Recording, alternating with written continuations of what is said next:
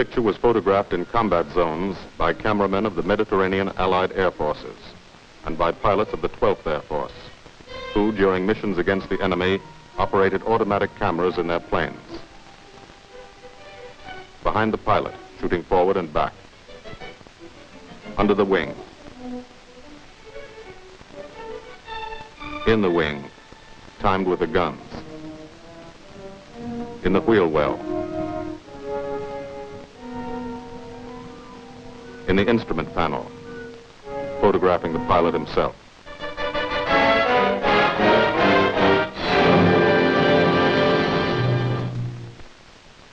The commanding general of the United States Army Air Forces, General Carl Spaatz, has asked me to tell you something about this picture. I don't think I could do any better than just to read from his telegram to me. Thunderbolt was made in 1944, ancient history. It was made about one fighter bomber group in the Italian campaign. It happens to be an American group. But the same story could well be told of the Royal Air Force groups which participated so gallantly in the same air offensive. As a matter of fact, the story belongs to all men who fought for freedom and did it a long way from home. Signed, Spaatz. Thank you.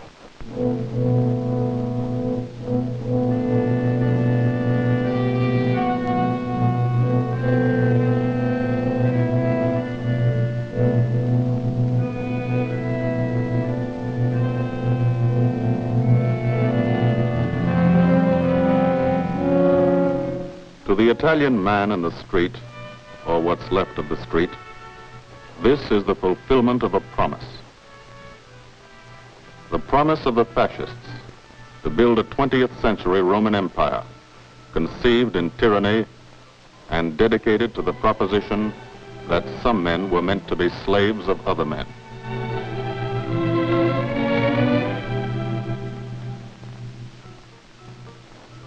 Special victims were the children.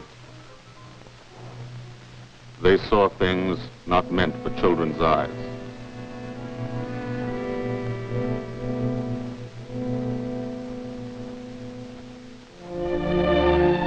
From the air, Italy is more remote.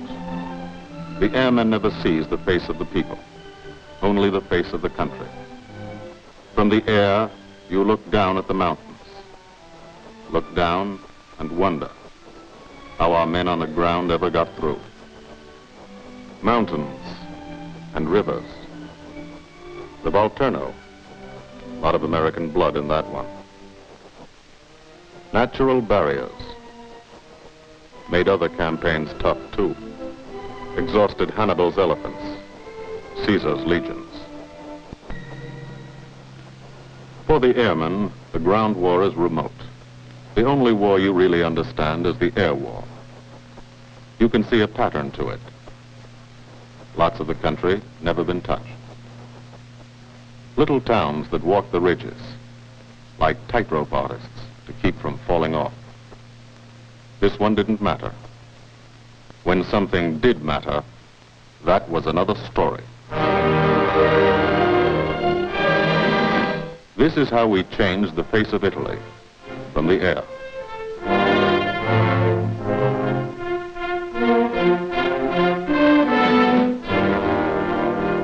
They boasted Italian trains ran on time. Not these. This is what we did to the face of Italy. There's a story behind why we did it and how we did it. The story starts on an island, 60 miles off Italy's coast. The island of Corsica.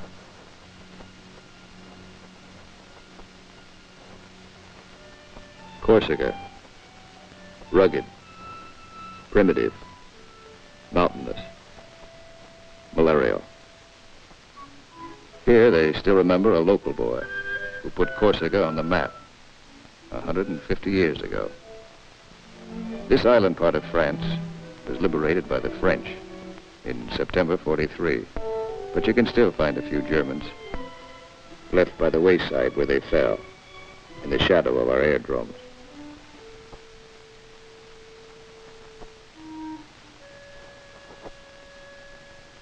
Alto Air Base. Sunday morning. Here, Sunday is like Monday, and Monday is like every other day in the week. A working day.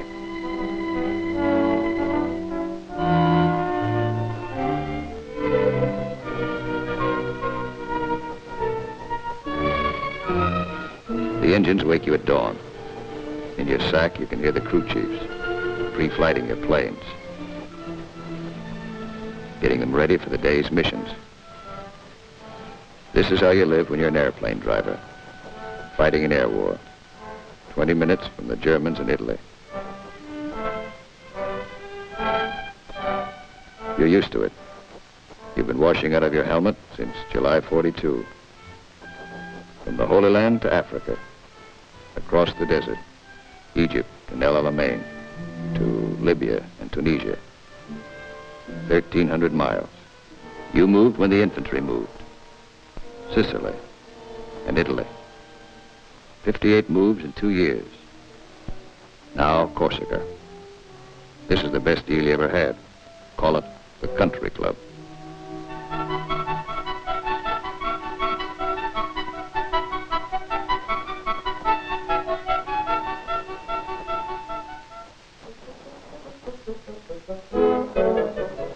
When you talk about air power, this is what you mean. You mean Spanky Manda. Major Francis S. Manda of Metmore, New Mexico. Squadron operations officer. Not a desk job.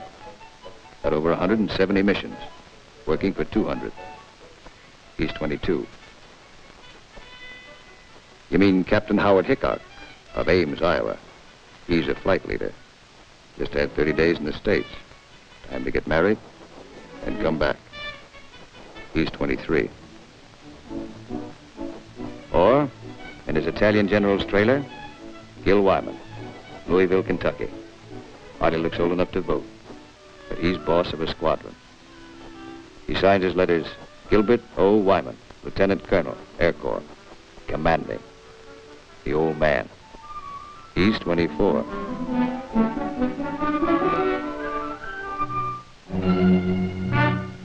Sunday morning. For the 57th Fighter Group, 3 squadrons, 1,000 men, another day begins at Alto Air Base. You could close your eyes and see it this way. Spread out like a diagram. Been home sweet home for some time. Good steel mat runway, 150 by 6,000 feet. Tower call sign is breakneck. Lots of jokes about that. We share the field with a French fighter group. Don't speak the same language, but we fly the same airplane against the same enemy. Each lost a man yesterday. We get along. Group commander, Lieutenant Colonel Archie J. Knight, West Point, 1940. He's 27. First mission today is a 6-5 squadron show. Briefing, right after breakfast. Informal, short, to the point. Park yourself in a bomb crate and get your escape kit. Enemy money. Instructions to get you back through the lines, just in case. The S2 tells you about your target. He doesn't have to draw it for you. You do this every day. Sometimes 2 or 3 times a day. Gil Wymond will lead the show. So he lays out the job. That's a nurse's hat. His girl wears it for luck. Eat all you can get. The brass upstairs plans the war. They want something done, they pick up the phone. You do it. Don't always know why they send you out on a mission. Don't always care. But you know there's a reason. A good one. Today, the missions are going out because in Italy our armies have been stopped, cold, at the Gustav Line, across the narrowest and most mountainous part of the peninsula. U.S. 5th Army, British 8th Army, stopped for 5 months. At Anzio, 100,000 men sweating it out. We couldn't move. Stalemate. March 15th, we bombed Casino, our immediate objective. Good job of bombing. Didn't work. Our infantry didn't advance. It was the wrong use of air power. Wrong because we were not taking advantage of the airplane's greatest asset, its ability to get behind the enemy. That's what the air planners wanted to do, get behind him. Lieutenant General Ira C. Aker, commanding all the air in the Mediterranean, British, French, and American. Major General John K. Cannon, Uncle Joe, commanding the 12th Air Force. And Brigadier General Gordon P. Seville, 12th Tactical Air Command, the brass upstairs who run the air war. They said, let's not hit him here. Let's hit him here. Let's isolate the battlefield. Let's weaken the entire German front by depriving it of supplies, fuel, food, ammunition, reinforcements. They call the plan Operation Strangle. This is what we want to do with airplanes. How? A lot of railroads in Italy. This is the enemy. Keep the trains from getting through. A lot of rivers in Italy, and over 700 major bridges. We figured if a train came to one, and it wasn't there, it'd be kind of tough to get across.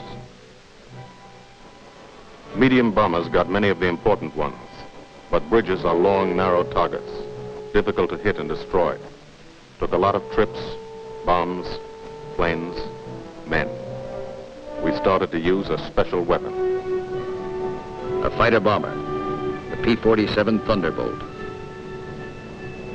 One engine, one man, one bomb on each wing, extra fuel tanks for range. 6-5's crew chiefs taxi from the dispersal points to the end of the runway. Line up the squadron.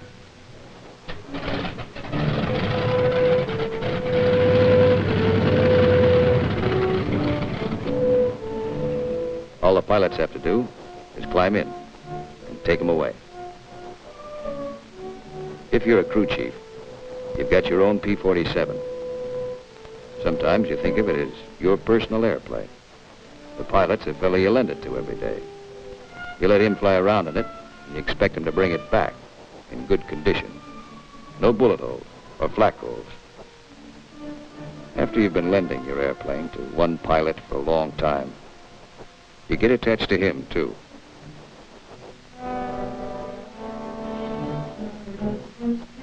If you're a pilot, no matter what your rank or how many hours you've had, what counts here is the combat flying you've done. Unless you've done plenty, you're a beginner. You're called a sprog. And you remain a sprog until you're wise to the tricks of the trade. After you put a few missions behind you, you become a sport. Then, with plenty of action, 50 or 60 missions, if you're still around, you're promoted. You become an old sport, a veteran. The big shots, like Gil Wymond, are called wheels. No one knows exactly why. This fella's a wheel, too. Says so in his plane. Major Richard O. Hun Hunter of Tucson, Arizona. Got 179 missions. Your crew chief can't go along, so you always like to tell him what you're going to do. Got a triple threat mission today. Each section's going after a bridge. I'll come in on a course of about 40 degrees. Same old thing. Go out there and dodge around in the ack-ack. Dive bomb out of a left-hand turnabout and carry the bombs right on down. We're flying top cover on the other two sections while they bomb, and then we go in ourselves. Weather's supposed to be Cavoo, so maybe we'll have a good show.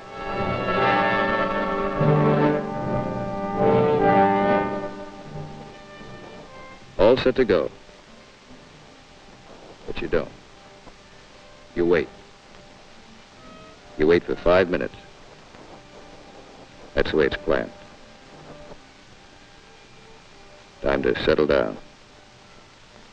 Relax. You'll be busy later. So if you've got any thinking to do, and who hasn't, now's the time to do it.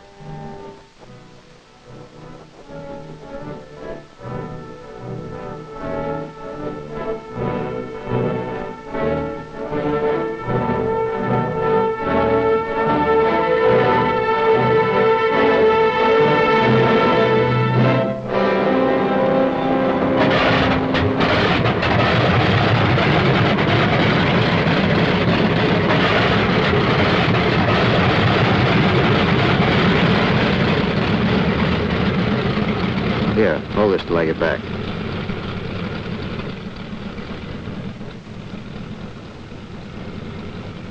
Takeoff is always rough. Thunderbolt's a heavy airplane. Besides, you've decorated it like a Christmas tree. Belly tank, rockets, guns, 500-pound bombs, cameras. Hello, Breakneck. Cola leader here. We clear to take the runway for a takeoff. Over. Roger, Cola leader from Breakneck. You're clear number 1 to take off. Roger, Breakneck. Thank you. The mile of steel runway will shrink to nothing under you. Halfway down, by the tower, you'll be committed. That means you can't slam on the brakes and stop. Once you're committed, you usually go up. First pair, Wymond and Gustafson.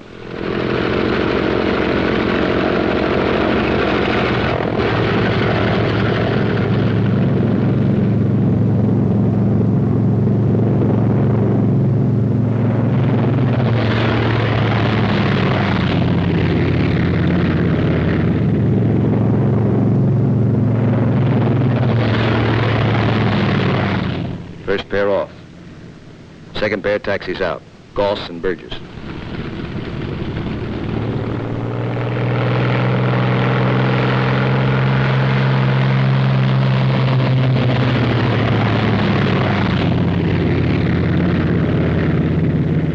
Made it okay. Manda and Richardson.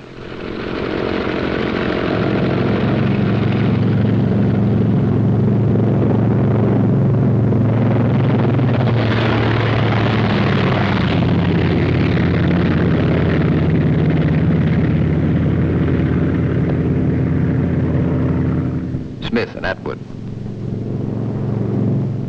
Come on, get her up.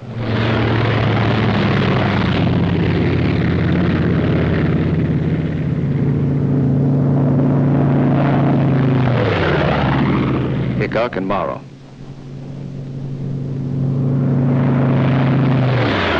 Last pair, Welby's and Hunziker.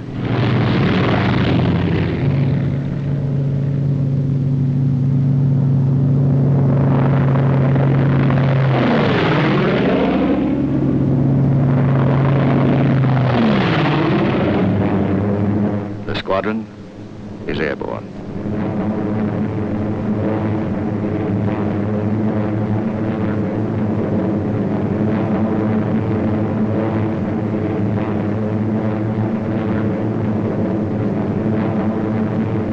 Over Corsica, then out to sea, on the deck.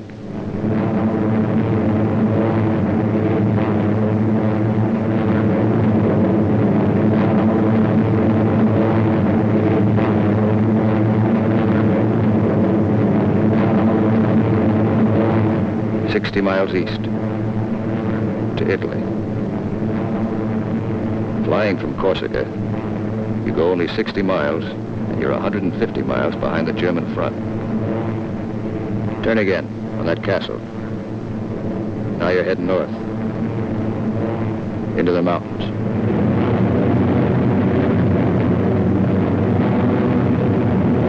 Leader section, red section, black section. Formation flying, a game of follow the leader, the squadron leader. He navigates, makes the decisions. Doesn't tell you what to do, does it? You follow, wingtip to wingtip. He turns, you turn.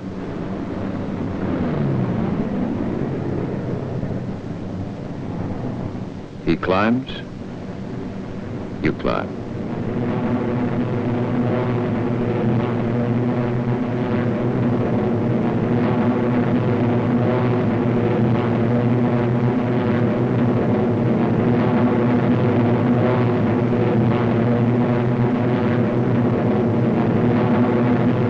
Climbing still to 10,000 through the clouds.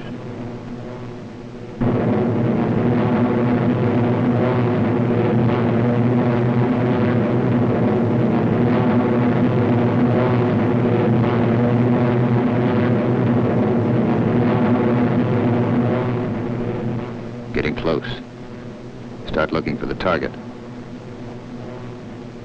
Stuck down there in one of those ravines. All look alike. Wingman, he's back. Keep the formation spread out.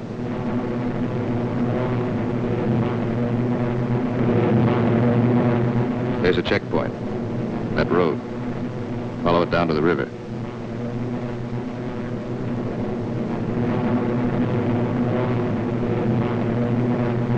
Your first bridge should be down there. Somewhere.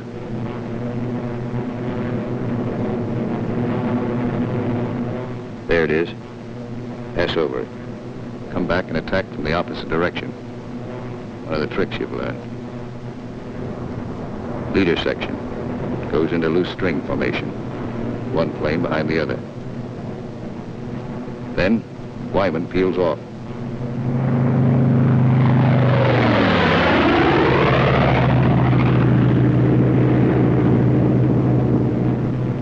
The rest of the section follows.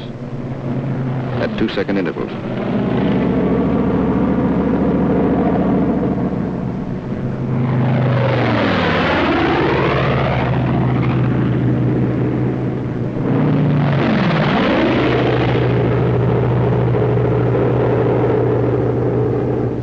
Last man goes in. No bomb sight in the P-47. Pilot does his own aiming. Bomb bursts from the planes ahead. Couple of misses. Direct hit. I hope your aim is good.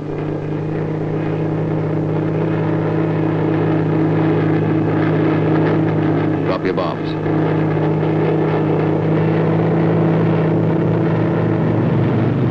Pull out. They black you out for a second. Blood drains from your head. But you're young. It comes back fast. You're all right now. Leader section reforms. Top cover. Watch his red section bomb. A miss.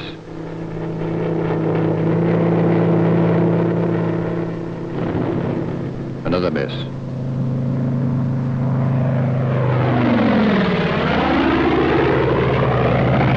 A hit. Black section goes down.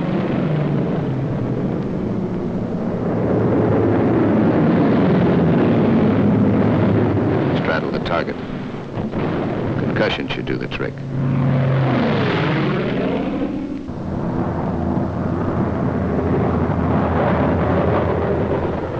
No more bombs. Still got plenty of gas. Plenty of ammo. Go in the prow. Ease down on the deck. See what you can find.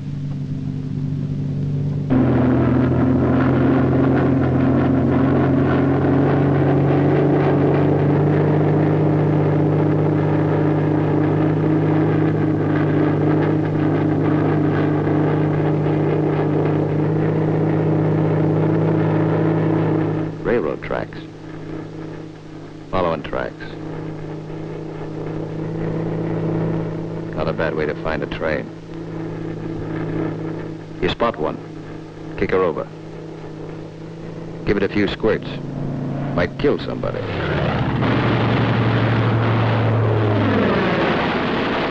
Bust the locomotive first. Train can't move now. Let's see what's in those boxcars. 12 of you. You'll all crisscross in. Everybody takes a few passes.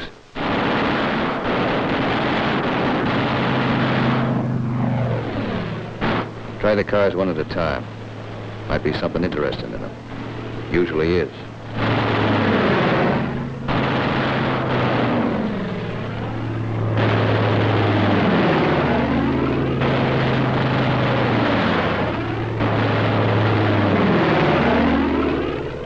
Got it burning nicely now. Take another pass. For luck.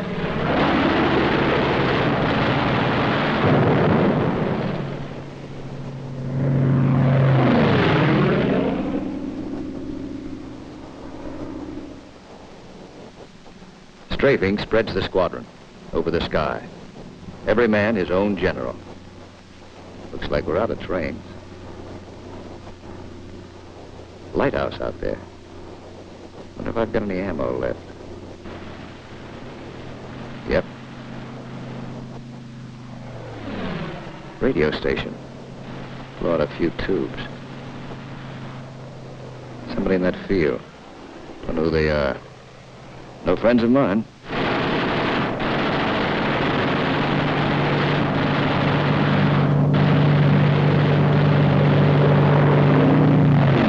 Cherry vehicles parked in that farmyard.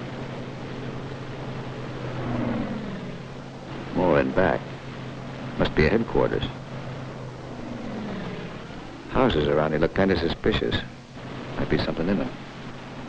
Nothing in that one. Nothing in that one.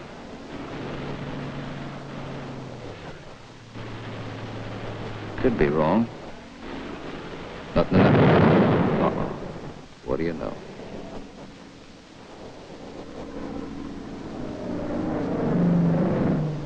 Back at Alto. No one is sweating out 6-5 squadron. 6-6 is taking off.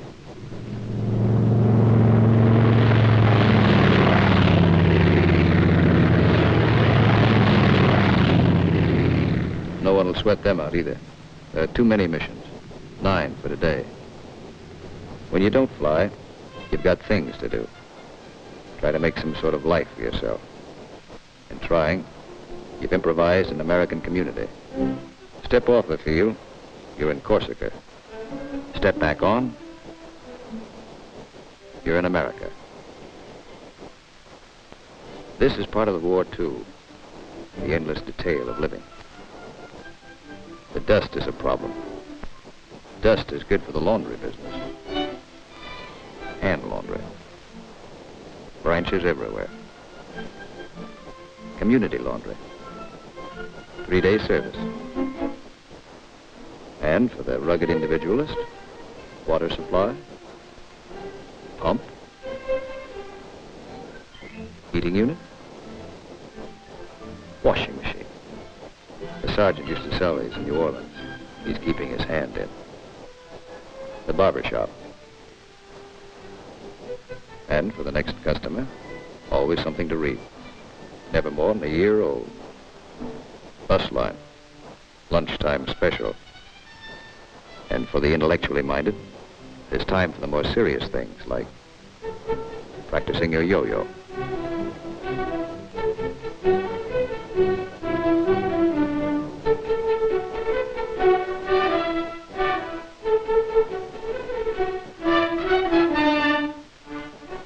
If there's anything you want, don't ask for it.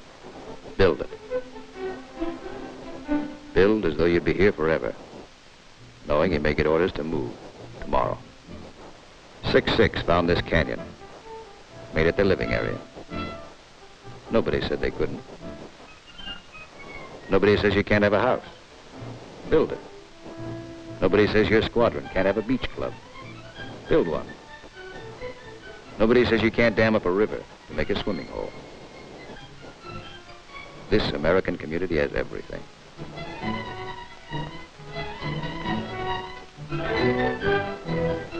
When you come off your shift and somebody else is carrying the ball, you try to relax, enjoy yourself. In danger a couple hours a day, the rest of the time, you're out of it.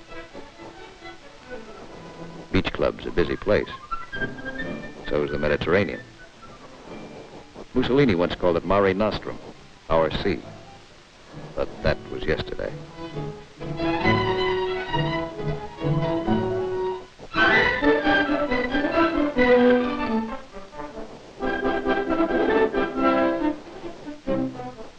The yachtsman. An old wing tank and a few odds and ends make quite a boat. The crew chief scrounge parts. Scrounge is polite for steel. Scrounge him from wrecked Jerry planes, banged up Italian cars, old parachutes for sails. They use only the best quality junk.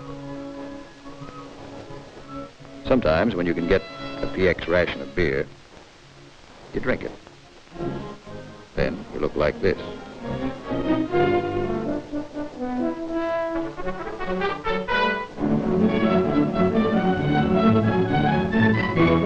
Alto's the best deal you ever had. The country club. Not a laugh, not a sun. Your American community has everything. Except the things you really want. There are times you'd rather be flying than waiting around, killing time. Because when you're flying, you don't have that feeling of the day, the week, and month slipping by. Slipping by and leaving you standing still. These are your years. Years to get started, find yourself, your job, profession, get married, kids, home of your own. These are the years that count. So, you have your pets, to give and receive affection. In return for affection, sea rations, bug powder. As always in affairs of the heart, some have peculiar tastes.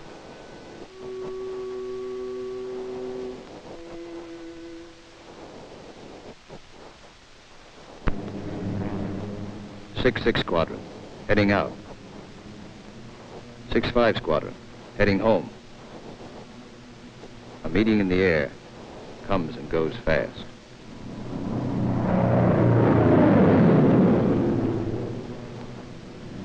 6-5, leader section. One plane light. When you reformed after strafing, you noticed it. Nobody saw it happen. Maybe spun in, maybe bailed out. You'll think about it later. Now you're waiting for that first sight of home. That's Sarago Air Base. That's Bavenko. You're on your own street. Alto's first turn to the left, 3 fields down. Keep the formation tight. When you fly over those other outfits, you want to look good. Show them how it's done.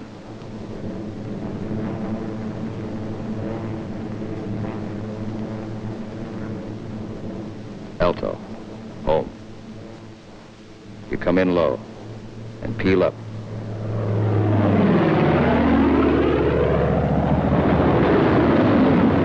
You peel up to reduce speed. Space the planes 20 seconds apart for landing. Second and third flights go on past the field. They'll circle back when the first flight is down.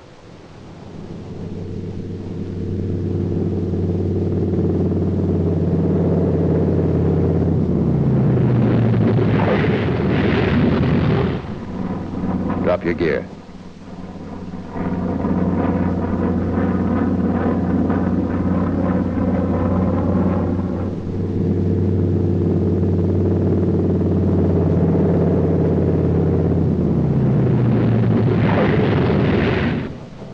Second flight peels up.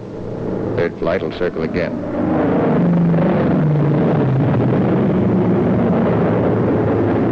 This is all the flying the ground crews see. You like to give them a kick.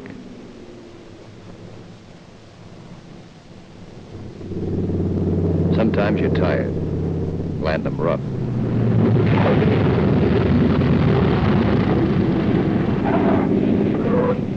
It's embarrassing. The colonel's not happy about the flak holes. New airplane. His crew chief will be mighty sore. And how will you explain this away? Then, after the interrogation, you relax. Grab off some donuts and coffee. Jive with a Red Cross girl who meets every mission. And fly the show all over again, on the ground. Wymond goes back to work, at being a colonel. Missing an action report to sign. A telegram from the War Department has to start somewhere. By mid-April, every rail line in Italy was blocked. We drew a line of interdiction across the country. No train could move south of it.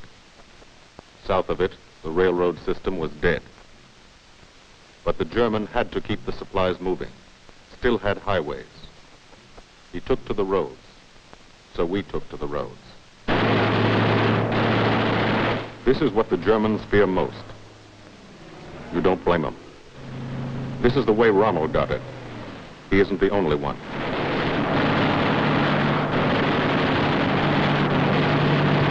When you clobber a highway, you burn plenty of ammo.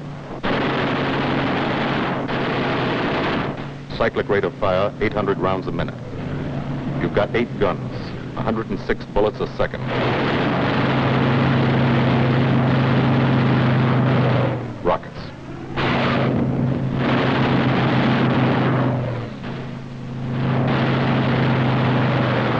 Those aren't just trucks and Germans. You're stopping ammunition before it's fired on the Fifth Army front. And you're doing it 200 miles behind that front.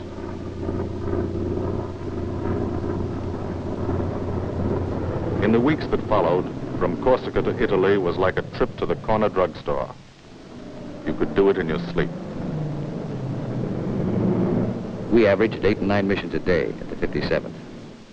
The French flew about as many. Lafayette Escadrille, the 324th, the 86th over in Italy, the 79th next door. It was good to look up and watch them go by.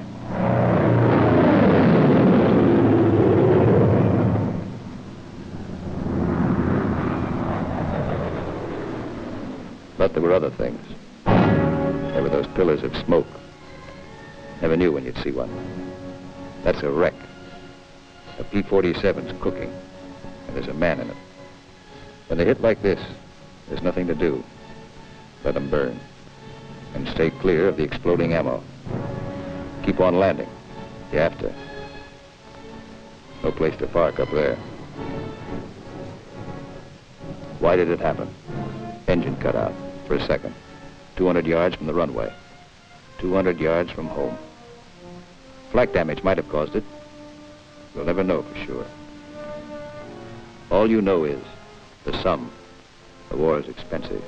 You wish the people back home could at least see it.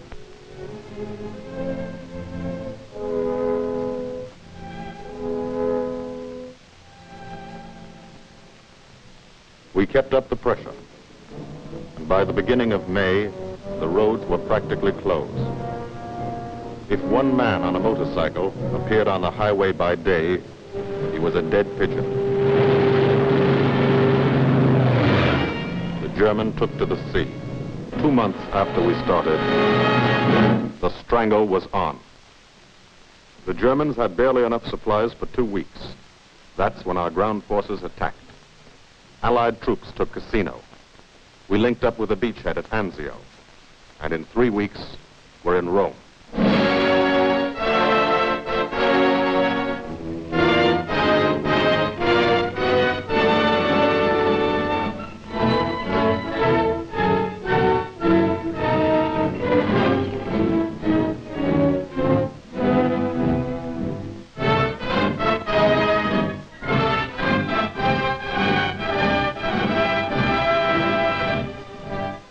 The men on the ground pushed north, and as they moved up, they saw what had been done to help them.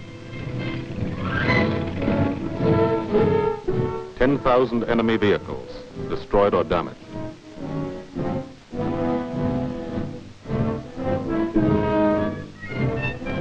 In every town they took, no marshalling yard. How many German tanks went out of business because of the gasoline these trains never carried?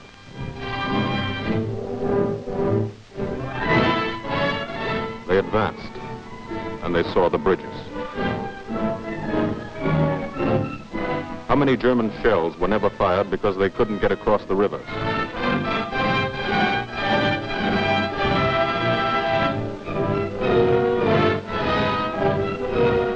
The ground forces exploited their breakthrough. In plain language, they shot and killed Germans. And they ate up the country.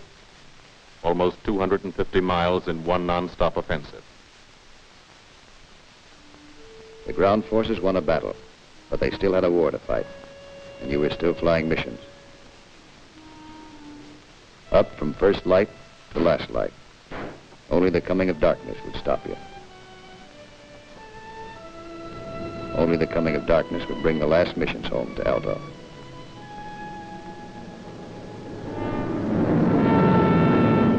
Then the long work day would end. Some men hit the sack early. And some spent another quiet evening at the club. Colonel Wymond's Country Club for airplane drivers.